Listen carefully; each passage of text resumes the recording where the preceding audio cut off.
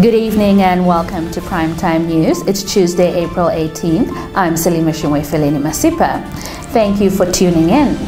In our top story this evening, the Namibia Financial Assistance Fund has announced a significant change in its policy regarding non-tuition fees for students who received loans. During a media briefing earlier today, Kennedy Kandume, the acting chief executive officer of the institution, revealed that starting from end of this month, students will receive monthly payments for their non-tuition fees. Let's listen in to Kandume's statement. The fund would like to announce that we will commence with monthly payment for non-tuition fee this year. What has been happening, we're aware of, in the know of our operation, is that we pay twice or so a year, like the amount that is envisaged for non-tuition fees divided twice or sometimes 3 times, and then we pay, meaning that students receive lump sum. That is going to change this year. This year, students are going to receive non-tuition fee on the monthly basis, instead of quarterly or sometimes 2 times per year. The amount we will work out and divide it with the remaining month so that we arrive at the monthly payment to be dispersed to students. So in this regard, the fund envisages to start with a monthly payment to continuing students at the 8th month, that's now April, provided that their respective institution of higher learning have submitted the invoice. There's that lag in the process of disbursement of funds. And that's the process of us receiving the invoice from the institution of higher learning. I think you must be asking yourself, why do we have to rely on the invoice in the institution of higher learning to provide us with the invoice? One is because we need to know whether a particular student has passed and progressed. That information we will not know. It's only the institution that will know who has passed and progressed. Also serve as a confirmation that a particular student has passed and is progressing to the next academic year. SENARED has released information regarding the recent power outage in Okahanja. According to SENARED Public Relations Officer Charlie Matengu, the power failure was caused by a faulty major transformer in the town. More on this developing story. SENARED Public Relations Officer Charlie Matengu, in an interview with NAMPA, said the power failure affected the entire town, all households, businesses, schools, farmers, and tourism accommodation facilities. Matengu explained that the power outage was noticed by SENARED at around 12 on Sunday. On her part, NamPower Corporate Communications Officer Rosa Nikanor said teams of NamPower technicians were on site trying to investigate and identify the exact technical fault on the transformer.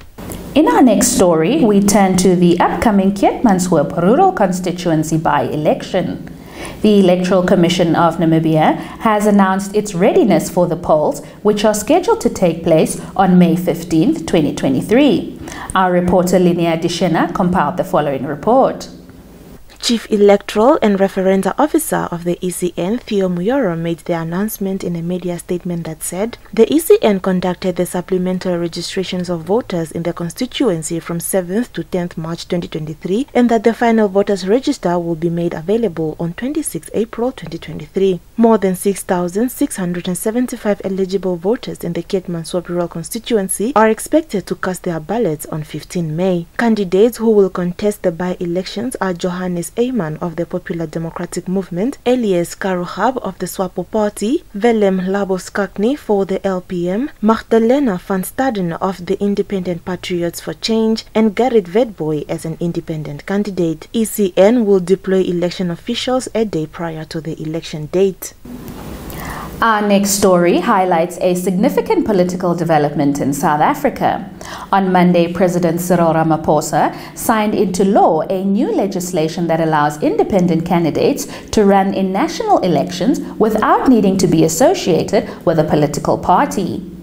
This decision is seen as a political game changer for the country's political landscape, especially as opinion polls suggest that the ruling African National Congress may not secure a majority in next year's nationwide vote after almost 3 decades in power. Here's more updates on this story. Under the current system, voters in legislative elections cast ballots for political parties, and the 400 seats in the National Assembly are allocated to each party under a system of proportional representation. Each party then distributes its shares of seats among elected party members, a system that critics say promotes loyalty and patronage over commitment to a constituency. The new law gives a space for independent candidates along regional lines, stipulating that in regions where individuals are contesting elections, ballot papers must include their names alongside political parties. The new law now provides for the inclusion and nomination of independent candidates as contestants to elections. Stay tuned for the business segment.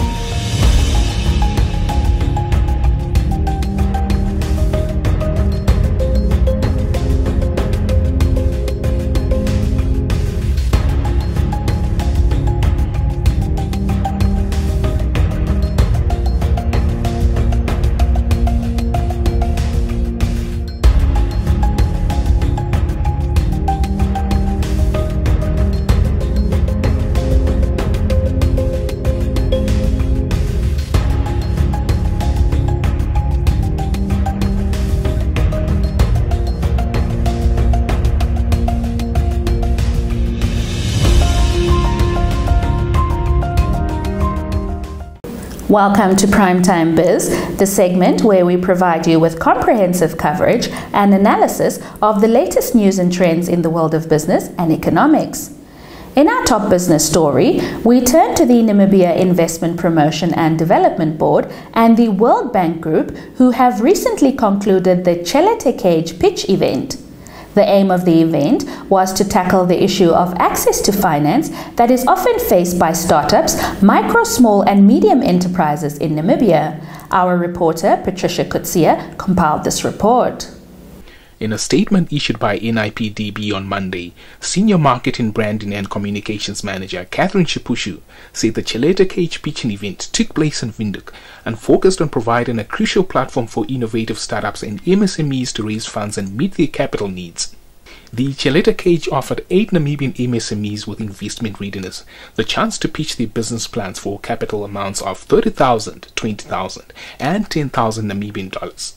Those businesses fall in the food processing, cosmetics, manufacturing, tech, as well as logistics sectors. Additionally, the selected MSMEs had access to non-financial assistance such as advice on how to contact potential investors, as well as pointers on perfecting their pitch. Shipushu said the pitching MSMEs were selected from the Know to Grow High Potential Pool, a specialized program designed by NIPDB to assist MSMEs with high potential in order to export their products. Reporting for Primetime News, I'm Michael Madimba. We turn now to a cautionary story. The Government Institutions Pension Fund has issued a warning to the public about scammers who are targeting its members and soliciting personal financial information to gain access to their funds. According to a press release issued on Monday, the scammers' goal is to obtain members' personal information and use it to access their money. It is important to remain vigilant and take necessary precautions to protect yourself from such fraudulent activities. Stay tuned for more information on this developing story. In a press release issued on Monday, GIPF stated that the goal is to obtain members' personal information in order to access their money. It said the fund will never call and ask for personal information from its members, and that it does not compel its members to pay for any of the services or benefits that it provides as a fund. The fund advised its members to never divulge their GIPF information to anyone who contacts them, saying it will always request tangible papers from its members if needed. The statement further said members should never disclose their one-time PIN to anyone when transacting or utilizing facilities such as eWallet, Blue Wallet or Easy Wallet, and if they receive a call from someone claiming to be from the fund, they should call the GIPF officers for confirmation. We have come to the end of our top news segment for tonight. Up next, we have the economics roundup. Following that, we'll have a detailed weather forecast to keep you informed about the conditions in your area.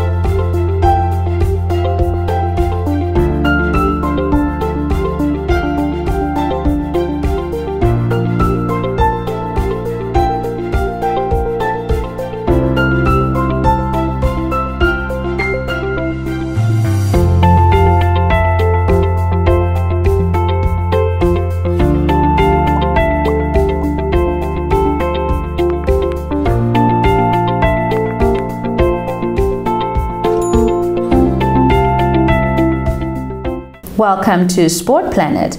In our sports segment tonight, we have an inspiring story of triumph and dedication.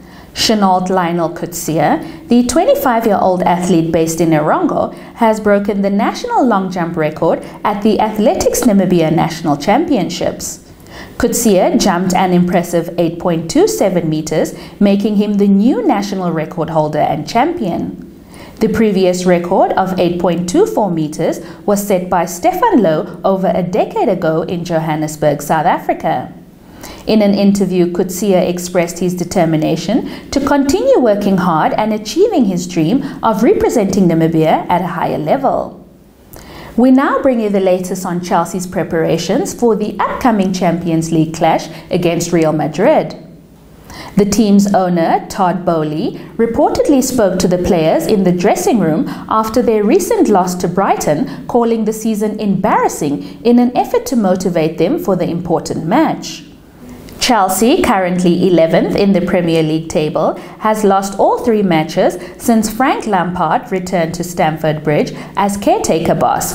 Despite the team's struggles, Lampard has defended Boehly's passion and commitment to the club. Our sports roundup is up next.